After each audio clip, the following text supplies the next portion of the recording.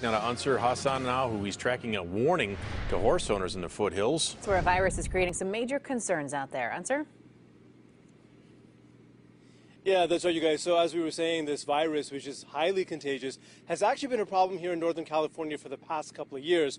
But because these two cases are local, the city wants to get the word out and keep the virus from spreading. Michaela Ives is getting in some extra practice with her horse before this weekend's competition. I just make sure that I have everything and I'm very prepared and the horse is prepared too, and just make sure you have a good time. Michaela, who's just 17, has been riding for the past 5 years. She knows even just to compete, her horse has to be healthy.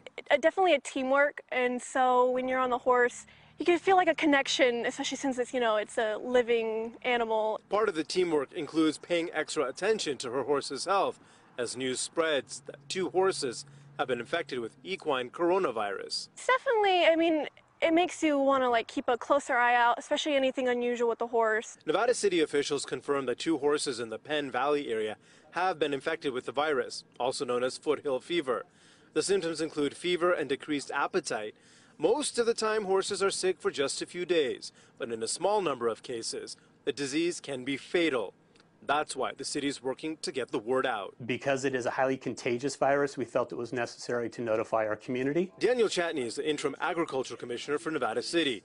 He says the virus is spread by fecal to oral contact. That means horse owners need to watch what their horses are eating and to maintain a clean environment for the horses, not just cleaning barns and stables, but tools and equipment as well. Vets say the 2 infected horses are likely to recover. The city is trying to be proactive to make sure the virus doesn't spread.